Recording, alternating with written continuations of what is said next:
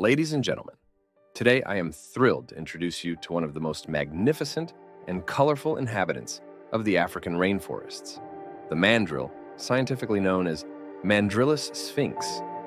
With its vibrant hues, imposing stature, and complex social structure, the mandrill is a true icon of the African jungle, captivating all who have the privilege of encountering it. Please hit the like button and subscribe before we begin.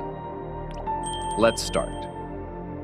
The mandrill, the largest and most colorful of all monkeys, is native to the dense rainforests of equatorial Africa, where it inhabits a variety of habitats ranging from lowland swamps to montane forests.